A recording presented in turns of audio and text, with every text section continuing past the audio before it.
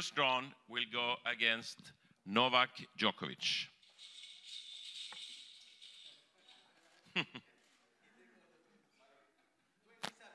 Number 27, Malek Yaziri from Tunisia, wildcard.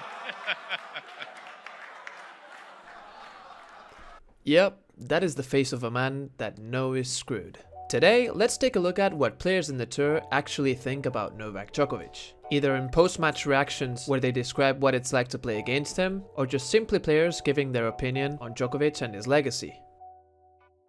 But first, if you're not subscribed to the channel yet, make sure to do that. Over 90% of you guys who are watching this video are not subscribed, so make sure to hit that red button. That said, let's get right into the video.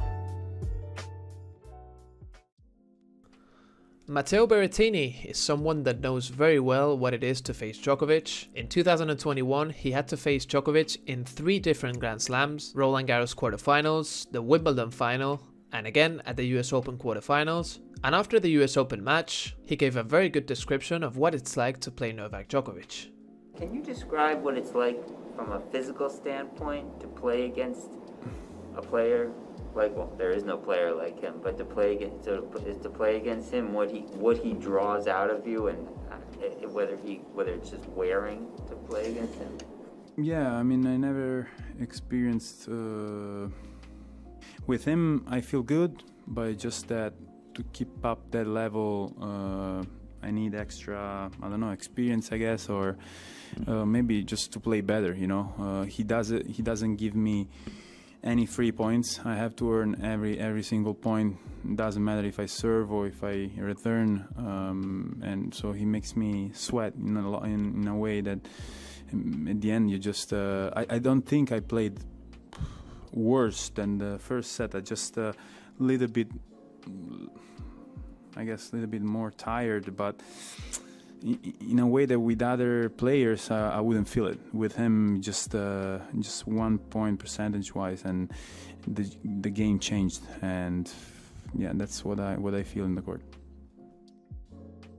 Nick Kyrgios is someone that was not very impressed after his 2 first meetings against Djokovic in 2017, but after the 2022 Wimbledon final, where he lost against Djokovic in 4 sets, the Australian praised Djokovic and talked very specifically about how composed of a player he is.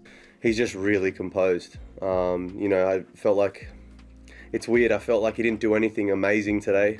You know, he returned obviously the way he returns. I feel like he's just a great returner, but he's just so composed. That's what I was just thinking to myself, you know, in big moments. It just felt like he was never rattled, and I feel like that's his greatest strength. He just never looks rattled. He just looks completely within himself the whole time. Didn't look like he was playing over-aggressive, even though it felt like he was playing big. So, hats off to him. He's Of course, a player that knows very well what it's playing against Djokovic is Roger Federer. In 2015, he gave a very good insight comparing his rivalry with Nadal to his rivalry with Djokovic. Totally different players. Rafa's been tougher for me, even though I guess Novak's beaten me almost as many times now as well. But Rafa, for me, I guess, has been the ultimate challenge. Novak also, I mean, I don't know, I didn't have that problem early on. He just became a really, really good player and tough to beat. And now, especially in recent years, he's taking it to another level, you know, of his own game. That's just make it harder for me to dominate him. But still, you know, I'm winning my fair share of matches against him. And I really enjoy playing against Novak. He's a true test, you know. Also, after his last victory against Novak Djokovic at London 2019, he shared some few words that describe very well what Novak Djokovic is about. Novak has done an unbelievable of a job in his career to find ways, you know, to either make you play bad or to just be better on the day, or squeeze another victory out like the way he did at Wimbledon. So. One of the very few players that can say has a positive head-to-head against Djokovic is Andy Roddick, with a 5-4 head-to-head. But the American knows what it feels like to be destroyed by Djokovic, and that happened in their last meeting. In this clip, Roddick gives a pretty good description of what he felt in that match. With kind of the news of the Olympics recently, but I remember 2012 at the Olympics, I played Novak's second round. I was unseeded, but had won a couple weeks before, and had won 2 out of the last 3 tournaments I played in. So I was feeling great. I felt like Wimbledon was a place where I could still, you know, maybe catch lightning in a bottle, make a bit of a run. Felt great in practice that week. went out second round. And Novak was someone who I had had a decent record against to that point. And he beat me like a drum. I was like a child on the court, and I didn't play that. I walked off the court. I lost 2-2 on grass, right?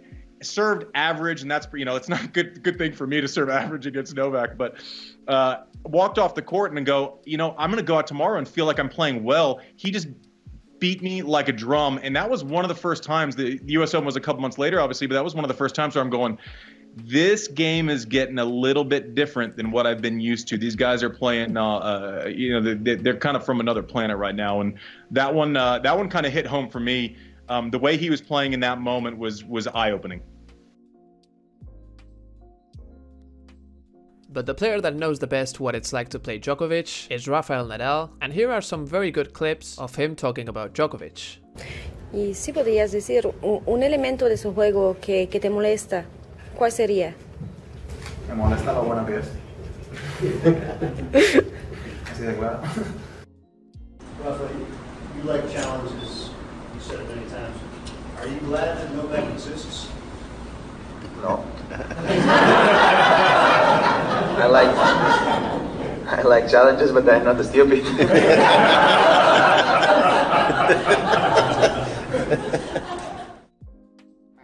It depends, huh? There's different ways. Depends on the sport. Because if you take Djokovic, I don't think he's on the super sensitive side. Probably. He's more maybe a machine. I mean, in terms of mentality, but I am sure that he has his doubts too. Yeah. No, of course. But tendency, you would say, is a little bit on the other side. You have different characters. Both things are good, and you need to find your way. That's my point of view. There is no only one way to have success or to accomplish your dreams. No? There's different ways, and you need to find your personal way. Yeah. And to finish the video, let's see some shorter clips of players in the tour that see Novak Djokovic as the greatest tennis player of all time.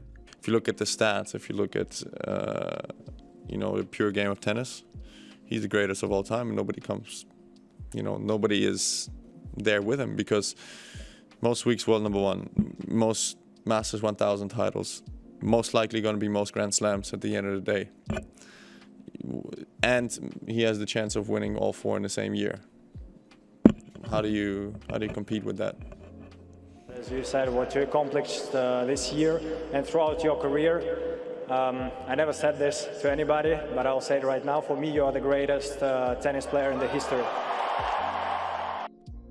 So that's it for today's video. I hope you guys have enjoyed. If that's the case, make sure to leave a thumbs up, subscribe to the channel to enjoy more great tennis videos like this one, and I hope to see you guys in my next video. Peace!